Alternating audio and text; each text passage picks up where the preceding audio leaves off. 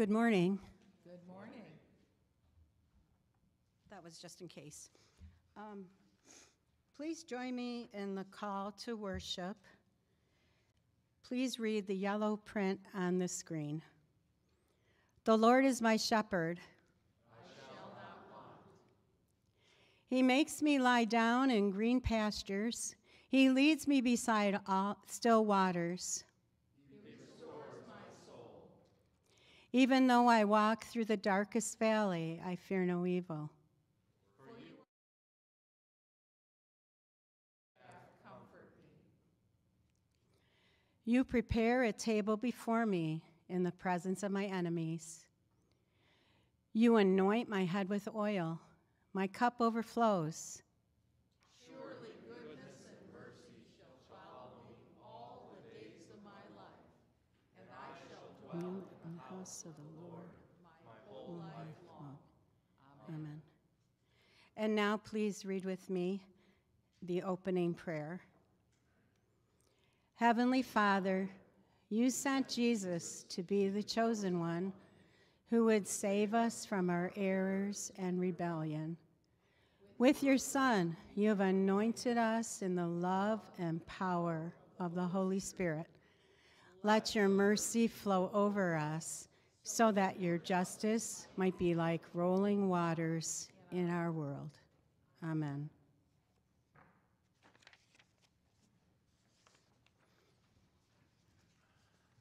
Please pray with me to receive God's word. Oh, I'm sorry. Okay. Oh, man, what are we going to do? So she asked if I would help today. So, you know where they are? They are camping with the family. So what do you think Graham and Reed are doing about right now, maybe? What do they like to do best?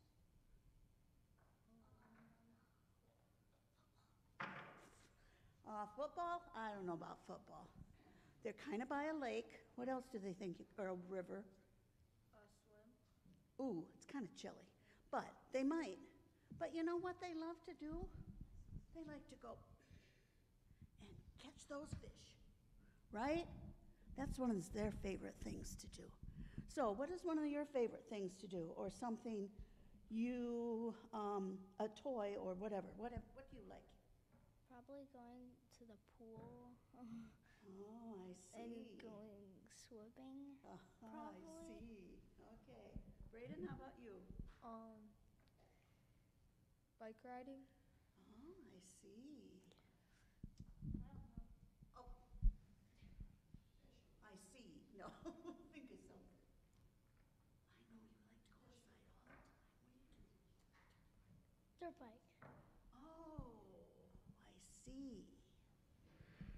So, what did you hear me say when you were telling me these things? What did I keep saying? I see. Could I really see you on a dirt bike? Nope. And I couldn't see you in the swimming pool or outside. But what I could do is understand. So that's another word for see. Oh, I see. I have an idea. I see. So we're going to talk when you go upstairs, and Miss Jess is going to do stories with you upstairs. So this story that we're going to talk about downstairs and you upstairs comes from the New Testament in the book of John, chapter 9, 1 through 14. And it's a story about Jesus walking on the road, and he sees a man who is blind. What does blind mean? Like can't see. He can't see. His eyes are not working. He cannot see. And you know what Jesus does? He spits on his hand, picks up some dust, rubs it together and makes mud, and puts it on the guy's eye. Oh, man. Have you ever seen a doctor do that? Have you ever known where a doctor has healed somebody who's blind that can't see? No, doctors can give us glasses, but they can't make our eyes work just like that. So he told this man to go to the lake and wash his face. And you know what happened? He washed the mud off, and he could see. Oh, man, that's awesome. I know. Magic in his spit? I think Jesus had some magic. He had some power, and that power came from God.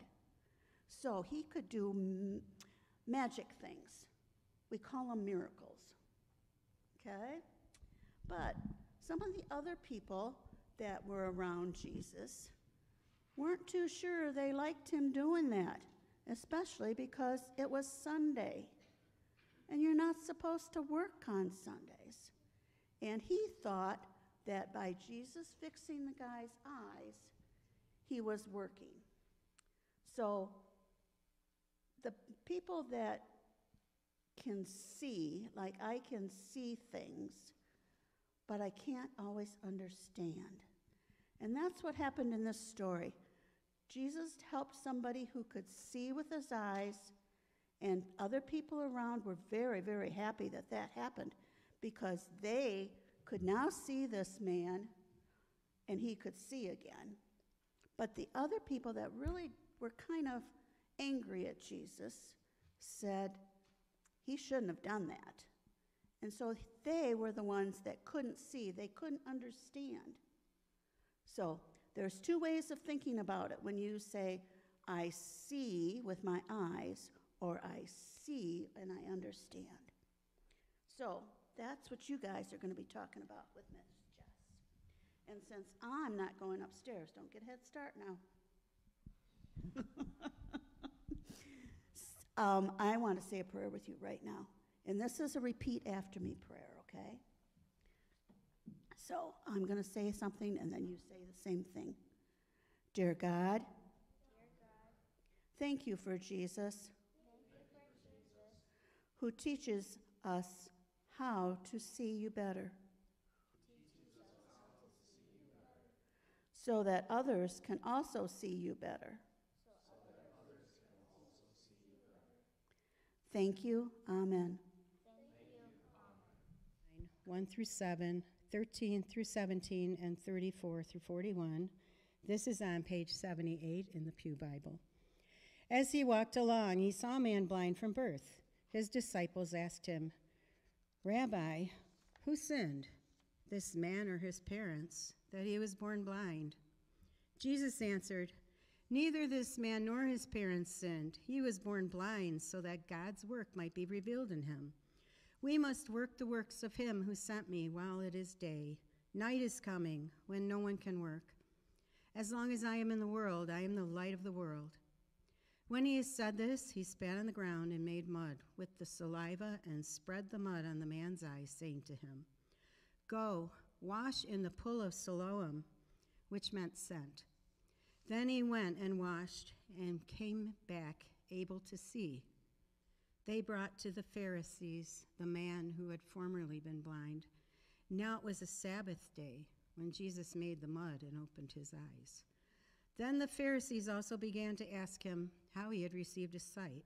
He said to them, He put mud on my eyes, then I washed, and now I see. Some of the Pharisees said, This man is not from God, for he does not observe the Sabbath. Others said, How can a man who is a sinner perform such signs? And they were divided. So they said again to the blind man, What do you say about him? It was your eyes he opened. He said, He is a prophet. They answered him, You were born entirely in sins, and are you trying to teach us? And they drove him out. Jesus heard that they had driven him out, and when he found him, he said, Do you believe in the Son of Man? He answered, And who is he, sir? Tell me, so that I may believe in him. Jesus said to him, You have seen him, and the one speaking with you is he. He said, Lord, I believe. And he worshipped him. Jesus said, I come into this world for judgment, so that those who do not see may see, and those who do see may become blind. Some of the Pharisees near him heard this and said to him, "Surely we are not blind, are we?" Jesus said to them, "If you were blind, you would not have sin. But now that you say, 'We see,' your sin remains." The Gospel of the Lord. Praise to you, Lord Jesus. Our third scripture lesson this morning comes from the book of 1 Samuel, chapter 16, verses 1 through 13. The Lord said to Samuel, "How long will you grieve over Saul? I have rejected him from being king over Israel. Fill your horn with oil and set out. I will send you to Jesse, the Bethlehemite, for I have provided for myself a king among his sons." Samuel said, "How can I go? If Saul hears of it, he will kill me." And the Lord said, "Take a heifer with you and say, 'I have come to sacrifice to the Lord.' Invite Jesse to the sacrifice, and I will show you what you shall do, and you shall anoint for me the one whom I name to you." Samuel did what the Lord commanded and came to Bethlehem. The elders of the city came to meet him trembling and said, "Do you come peaceably?" He said, "Peaceably. I have come to sacrifice to the Lord. Sanctify yourselves and come with me to the sacrifice." And he sanctified Jesse and his sons and invited them to the sacrifice. When they came, he looked on Eliab and thought, "Surely the Lord's anointed is now before the Lord." But the Lord said to Samuel, "Do not look on his appearance or on the height of his stature, because I have rejected him. For the Lord does not see as mortals see. They look on the outward appearance, but the Lord looks on the heart." Then Jesse called Abinadab and made him pass before Samuel. He said, "Neither has the Lord chosen this one." Then Jesse made Shammah pass by, and he said, "Neither has the Lord chosen this one." Jesse made 7 of his sons pass before Samuel, and Samuel said to Jesse, "The Lord has not chosen any of these." Samuel said to Jesse, "Are all your sons here?" And he said, "There remains yet the youngest, but he is keeping the sheep." And Samuel said to Jesse, "Send and bring him, for we will not sit down until he comes here." He sent and brought him in. Now he was ruddy and had beautiful eyes and was handsome. The Lord said, "Rise and anoint him, for this is the one."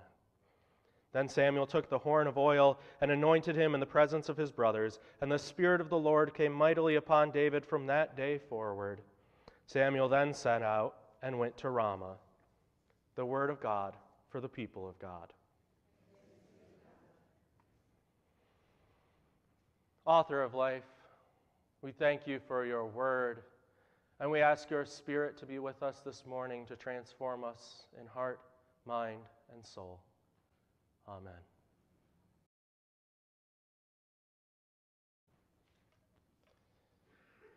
One of my Lenten devotions has been making time each day so that I can spend half an hour reading Thomas Aquinas' Summa Theologica.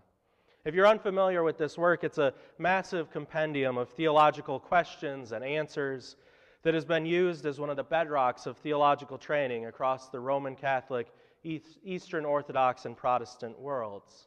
And the reason I bring this up is because St. Thomas provides us with a very useful definition of sin by saying that sin is falling short of a perfect action. God is perfect. We are instructed by Christ to be perfect as our Heavenly Father is perfect. It's a particular emphasis on pursuing this perfection through sanctification that made our Methodist movement distinct within the family of faith, and yet it is the falling short of perfection that necessitates God's grace on our behalf. So we'll keep in mind this falling short of perfection as we recap what has been going on in the sweeping biblical narrative as we hurtle through time once again closer and closer to Holy Week. Our story began with the ancestral figures that we know as Adam and Eve, who were placed in a garden with limitless potential and nearly limitless opportunities. But they fell short of a perfect action when they took the one thing forbidden to them. And so they and their descendants ended up in the wilderness. And then there was a lot of humanity falling short until we got to Abraham, who made covenant with God so that God promised not to abandon the line of Abraham, Isaac, and Jacob, no matter how many times they were going to fall short in the future. And this was a fortunate promise for the people of Israel because Jacob's sons fall short of perfection an awful lot, but especially when they sell their brother Joseph into slavery in Egypt. And then Joseph falls short of perfection when he fails to reform the slave system that had oppressed him, causing all of Israel to be brought into oppression. But God wipes the slate clean again by lifting up Moses, the liberator and the lawgiver, to lead the people into freedom and joyful obedience. But the people fall short time and time again. So God lets a whole generation of Israelites pass in the wilderness before bringing the people back to their promise. So many times under Moses' leadership that not even Moses gets to enter the promised land. So Joshua, at least according to the biblical account, he leads the people in a conquest of Canaan. And for a while, the people live in peace under a system of loose confederation. The 12 tribes plus the Levites are all just kind of minding their own business and doing their own thing, unless an existential threat like foreign invasion occurs. In the case of something like that, then the people unite under the leadership of the judges. And for a while, this works out well for the Israelites. But you can probably guess what happens next. They fall short of perfection.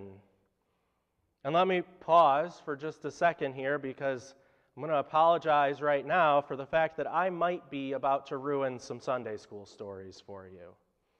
Near the end of the book of Judges, we're introduced to the final judge of that narrative, Samson.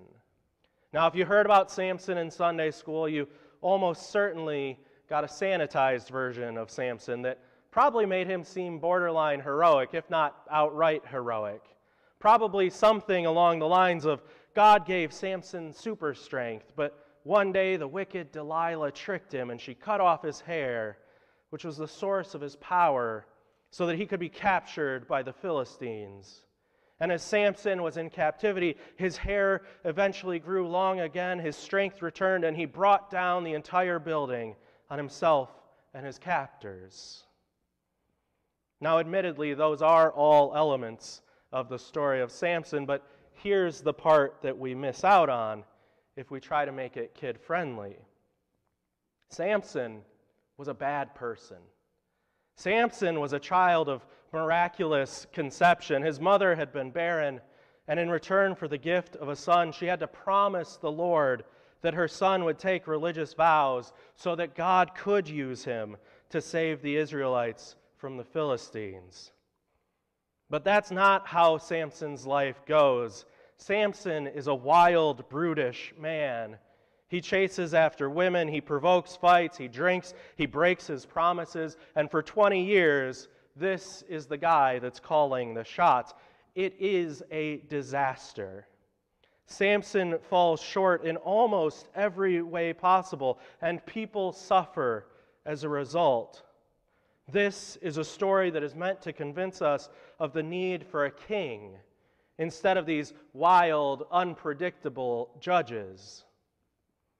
Now, the book of Samuel gives us a different judge at the end of the period of Judges. The final judge is, in fact, Samuel, who also serves as a prophet. And again, in this version of events, we're meant to see how the system of judges is too prone to people falling short of perfection. Samuel also was brought into the world by a miraculous conception, but he has been a good and a just judge for the people. It's his sons that fall short.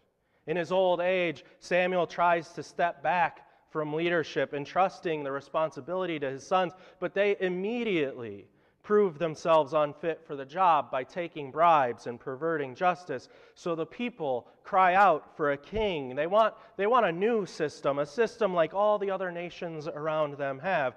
Out with the judges and in with the kings.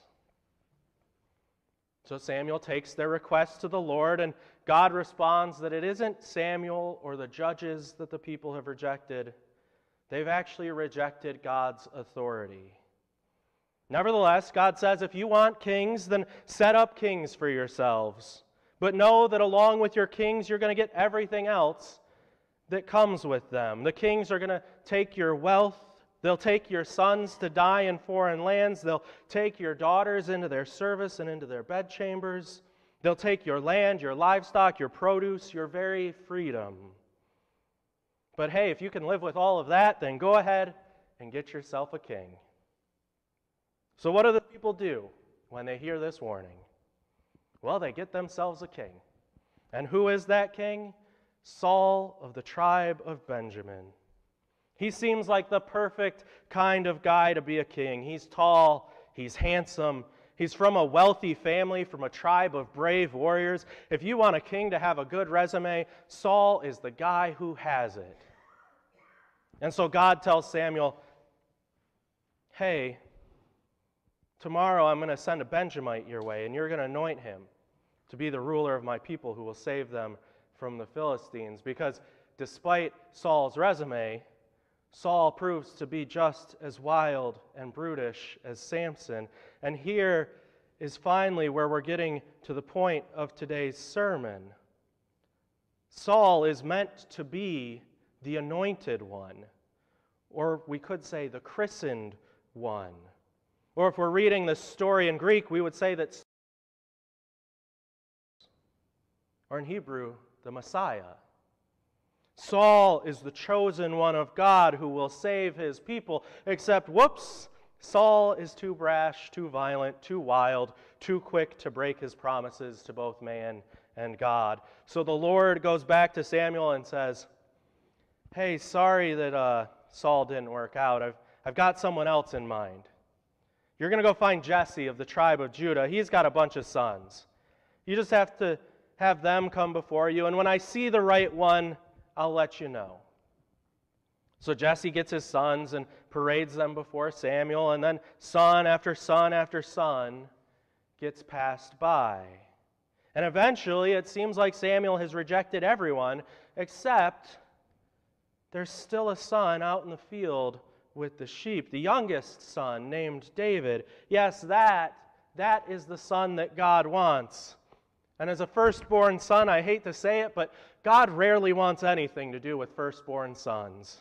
He's a fan of the leastborn, the people with the least privilege or the least rank. And now, having found the son that God wants, the people have another anointed one, another Christ, another Messiah, another one chosen by God to save the people of God. And you know what? For a while, it seems like things are going to work out with David. He is a man after God's own heart. Unfortunately, however, the man after God's own heart is just a man. By the end of David's life, he too has fallen short in just about every way that he could.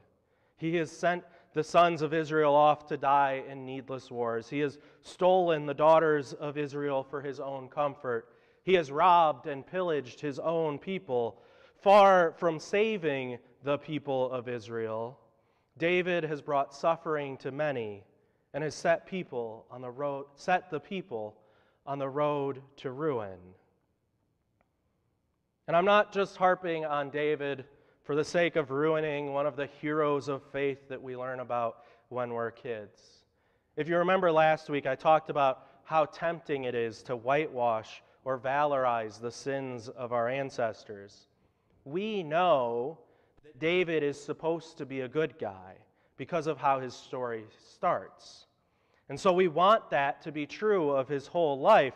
But if we didn't know ahead of time, if we weren't told, hey, David is supposed to be a good guy, and we only read his story after he becomes the king, we'd have a hard time telling him from Pharaoh or from Herod. We are complex beings, and the people of Scripture are just as complex and flawed as us. David's story, the story of the kings as a whole, is a tragedy. So if there's something to take away this morning about your own faith, then let it be the knowledge that even the most noble and well-intentioned of us is prone to being human. We will all at some point fall short.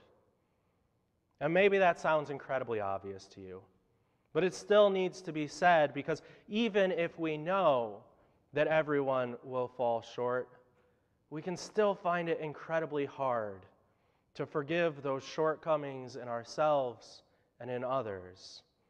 We will all fall short of perfection, but it's what we do after the falling short that makes a difference. Will we repent? That is to say, will we turn back towards God, or will we double down on our falling and drive ourselves further into sin? This is exactly the reason that I've restored the prayer of confession and pardon to our weekly worship. The church needs to know how to turn back to God. We need to know that it's okay to seek forgiveness and grace without a sense of shame or fear. Without confession, how could we ever experience reconciliation? And without reconciliation, how could we ever know true peace? The other point that I want to make sure that you're all seeing this morning is how this is all leading us to Jerusalem during the final week of Jesus' ministry. Because if we're going to follow Jesus, then we need to know who Jesus actually is. We need to know how he fits into God's salvation history. So I want to draw us to a close this morning by making sure that we're seeing the scope of the whole narrative. Adam and Eve fall short of perfection and bring sin into the world. Moses, the liberator and the lawgiver, falls short in leading the people to the freedom of joyful obedience. David is the king, the Savior, the Christ, but his kingship is tyrannical. His salvation is found at the end of a sword, and his anointing is ultimately tragic. All of the hopes and the unfulfilled promises of these chosen people get wrapped up in the idea of who the Messiah or the Christ will be and what they will do. There's going to have to be a change because people keep falling short. God is going to have to do something different to bring about salvation, to restore the justice and the mercy of the law, and to establish the kingdom of God. And in just a couple of weeks, we will see how this all comes together as we walk through the gates of Jerusalem with Jesus, who actually is the Anointed One. Amen. Please pray with me. God, we give you thanks that even though you know we're going to fall short, you give us the freedom to do so anyways. We throw ourselves upon your mercy and your grace to lift us up when we fall, to strengthen us to try again, and to guide our path upon your straight and narrow way. Amen. And now would you please stand once again as you're able so that we can join together in affirming our faith in the God who picks us up when we fall by reciting together the ecumenical version of the Apostles' Creed. I believe in God, the Father Almighty, creator of heaven and earth. I believe in Jesus Christ, his only Son, our Lord, who was conceived by the Holy Spirit, born of the Virgin Mary, suffered under Pontius Pilate, was crucified, died, and was buried. He descended to the dead. On the third day he rose again.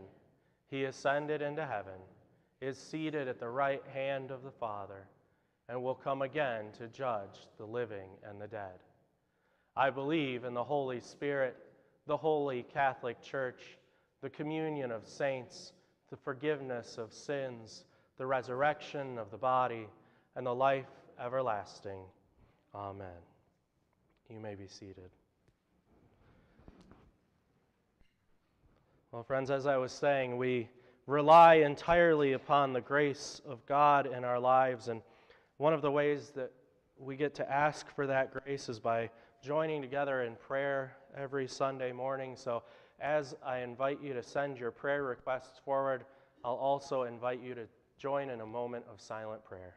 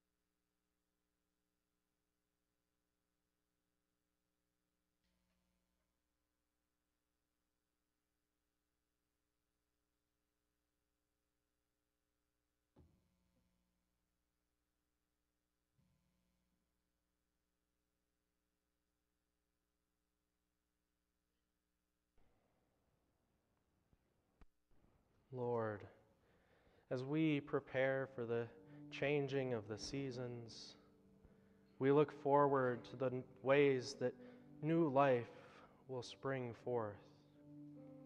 We look toward the blooming of flowers, the budding of trees, and the rebirth of your holy church. With the coming of the spring, O Lord, we ask for your Holy Spirit to pour forth life and love on all who need it. And so, Lord, this morning we join with Mary as she prays for positive results to come from a disability determination and for her son's mental health. We join with Allison and Jerry as they pray for Jerry's heart procedure this Thursday and for their grandson Nicholas as he deals with life changes.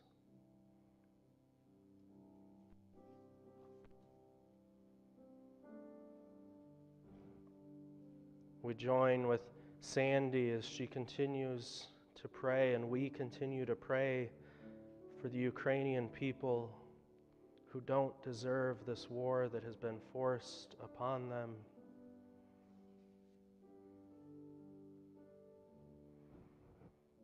And we join with Kevin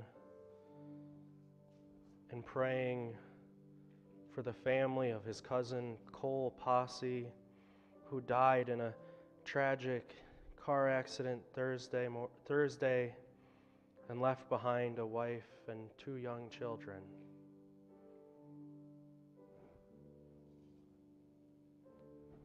Lord, for all those who are grieving, for those who are sick, for those who are just struggling with life, Lord, we ask you to send your peace and your love upon them, to send your grace, your power, and your presence into their lives, so that we might all be reminded of the vision that you have for your kingdom, a vision of peace and love and happiness. Amen.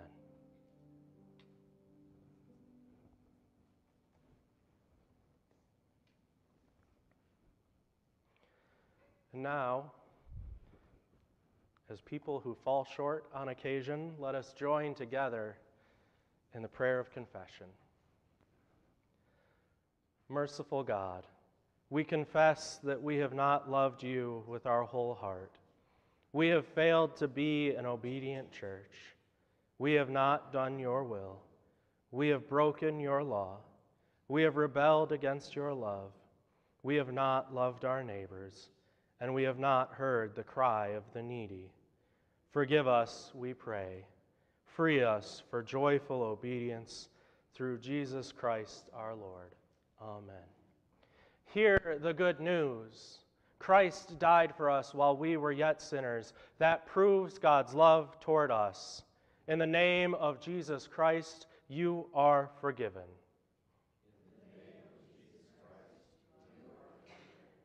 Glory to God. Amen. And now as we come to our time of offering, a time to offer ourselves and our gifts, we have a short video to play for you again this morning.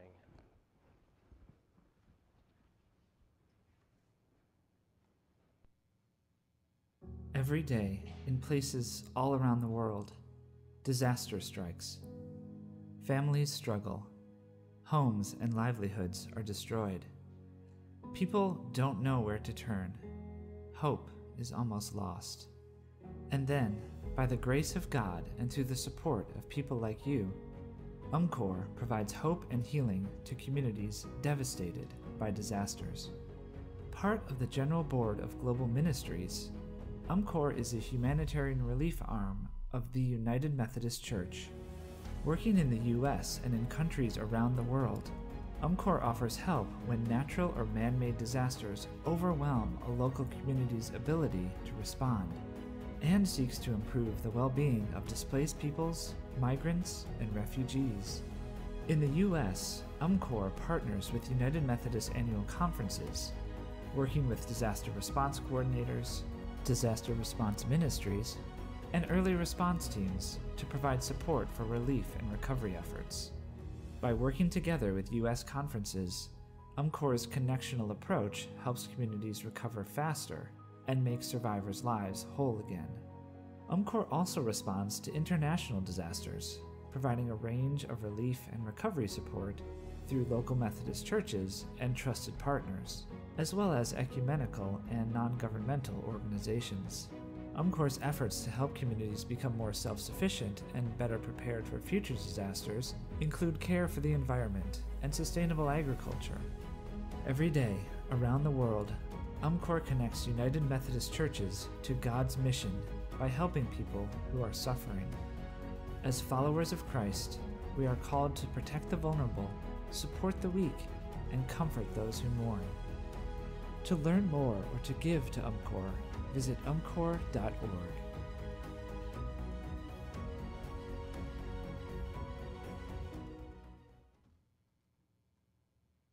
So today is UMCOR Sunday. That means churches all across the globe in our denomination are taking up an offering today so that we can tell people, hey, when you give to UMCOR, 100% of your giving is actually going to go to the people in need, because all of the overhead costs get covered in this UMCOR Sunday offering. So after church today, when we go downstairs for our potluck, make sure you put a little something in the baskets so that we can chip in and contribute to the good work that they do around the world. I know just last year this church gave money through UMCOR to Ukraine. They have helped in the United States with hurricane relief. They've helped in our own state with floods in the last few years. There was that failure of a dam over near Bay City. UMCOR helped with that. So UMCOR often is one of the first people on the ground and one of the last people to leave in helping to deal with these disasters. So the other couple things that I want to mention to you before we receive our offering this morning, you may have noticed there is now a recycling bin out in our lobby. Maria was kind enough to provide that for us. So when you leave today, if you're not taking your bulletin home with you, we can actually recycle them now instead of having to throw them out. So just want to make you aware that that is out there. And then I also want to draw your attention to our Holy Week offerings, because Holy Week is coming a lot faster than I think it is. It's only a couple of weeks away at this point. So Holy Week begins Palm Sunday. That's 2 Sundays from today. And then that week on Thursday, for Maundy Thursday, we will gather at 7 p.m. Up in the middle school room, and we'll have a little bit of, I'm calling it a love feast. It's not quite. We're going to read some scriptures together. We're going to share some stories about our faith. And so we're going to experience a little bit of an upper room experience for ourselves. And then on Good Friday, instead of a traditional Good Friday service, we're going to have a self-guided sensory prayer experience. So throughout the church, there are going to be stations set up for you to experience different kinds of prayer as you walk through the final moments of Jesus' life on the cross. And then Saturday, we're having a 12-hour prayer vigil. And so we're asking if you could sign up for half-hour prayer slots. There's a sign-up sheet out in the lobby. And if you're thinking to yourself, well, I couldn't possibly pray for a whole half hour, come to Good Friday. You will learn some different ways of praying, and that will help you for the prayer vigil on Saturday. And then, of course, Easter Sunday, we will have our service at 10 a.m., and ASP is going to be providing us with a breakfast beforehand starting at 9. So Easter Sunday, make sure you show up a little bit early so you can have breakfast and then celebrate the resurrection with us. I think that's everything that I need to let you know about this morning.